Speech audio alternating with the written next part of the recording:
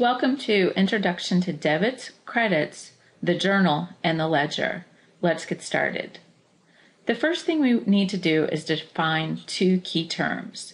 The first term is debit. Debit simply means left. The second term is credit, and credit simply means right. Many students start studying accounting with preconceived notions about the meanings of the words debit and credit. These notions come from interactions with banks or credit card companies.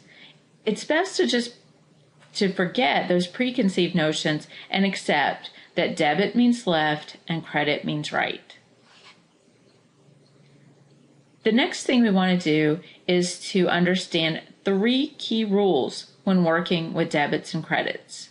The first rule is that the total amount of debits must equal the total amount of credits. Another way to think of that is that debits are equal to credits. The second rule is that we need to understand the accounts that increase with debits. The accounts that increase with debits are dividend, expense, and asset accounts. Again, accounts that increase with debits are dividend, expense, and asset accounts. The third rule determines the accounts that increase with credits. The accounts that increase with credits are liabilities, equities, and revenue. Looking at it another way, if we take the first letter of each of the accounts that increase with debits, we have DEA, and then the accounts that increase with credits, we have LER. So we have an acronym to help us remember. Dividend, expense, and asset accounts increase with debits. Liability, equity, and revenue accounts increase with credits. Next, we want to look at the journal. The journal is a chronological list of all economic events that are recorded in the accounting records.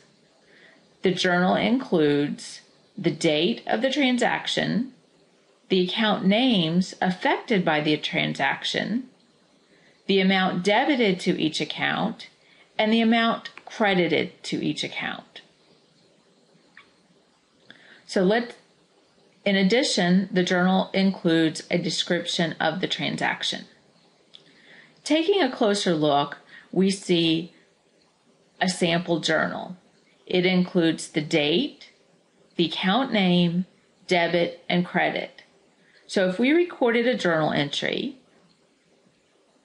that occurred on 9/3 of year 1, we see a debit to the account cash in the amount of $100, a credit to sales revenue in the amount of $100. Our description is we received $100 from a customer for the sale of merchandise. We know exactly the economic event that took place, and we see the accounting transaction that recorded this economic event. Our next journal entry happened on 9/3 of year 1, and we see supplies being debited for $70 and accounts payable being credited for $70. The description is we purchased $70 worth of supplies on account. The economic event that occurred was the purchase of $70 of supplies on account. The accounting transaction that recorded this economic event was to debit supplies $70 and to credit accounts payable $70. The final economic event that we're going to look at happened on 9/5 of year 1. Here we see a debit to accounts payable of $70 and a credit to cash for $70. We see that we paid for supplies purchased on account. One thing to notice in our journal is that we always write the accounts that are debited before we write the accounts that are credited. That's just a convention that is used by accountants. Remember, the journal is a chronological list of all economic events recorded in the accounting records. The journal includes the date, the account names, the amount debited to each account, and the amount credited to each account, as well as a description of the transaction. Reviewing the journal, we see a date, account name, the amount debited, the amount credited, and a description for each transaction recorded in the journal.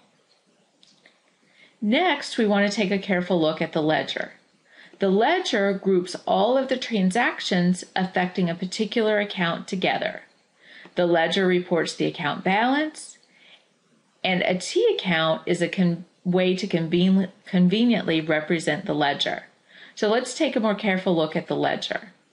The ledger includes an account name as well as a balance. The debit and credit columns are still there, as well as a description. So here we see a cash ledger. A ledger differs from a journal in that only the part of the transaction affecting cash is written in the ledger. Here we see the cash ledger where we received cash from a customer of $100. Then on 9/5, we paid for supplies purchased on account for $70. We also see in the far right-hand column, we have a $0 starting balance, a $100 increase in the balance when we receive cash from the customer, and a $70 decrease in the balance when we pay for supplies that are purchased on account. The debit in the cash account represents an increase in cash. The credit to the cash account represents a decrease in cash. Both journals and ledgers are included in a set of accounting records.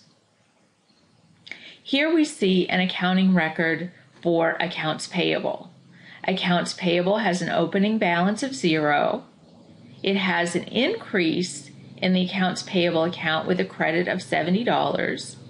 And then on 9/5, we paid for the supplies that we purchased on account, which decreased the liability accounts payable by $70. So our ending balance in accounts payable is 0 after we make that payment. Next, let's take a look at the T account. A T account is a convenient way to summarize what happens in a particular ledger account. So here we have our cash account, and we can draw a T over our debit and credit columns. Then we're going to bring that T down, as well as the debit and credit entries included in the cash account to date. We're going to put our account name at the top of the T. We can draw a line, and anytime we draw a line on our T account, that indicates that we're about to report a balance. So we have a debit of $100, a credit of $70, which gives us an ending balance of $30. A T account is just a convenient way to show what has happened in a particular accounting record. So to review, we know that debit means left and credit means right. We know that the total amount of debits must equal the total amount of credits. Accounts that increase with debits, remember our acronym DEA, dividends, expenses, and assets. And the accounts that increase with credits, remember our acronym LER. So we've got dealer, DEA, LER. We have liabilities, equity, and revenue. The journal is a chronological listing of all economic events that are recorded in the accounting records. The journal includes the date, the account names, the amounts debited, the amounts credited, as well as a description of the transaction. The ledger, our second accounting record that we're discussing, groups all of the transactions affecting a particular account together. The ledger reports the account balances, and the T account is a convenient way to represent the ledger. Remember that accounting records include both a journal and a ledger. They summarize all of the events that are recorded in the accounting records, but in a different way.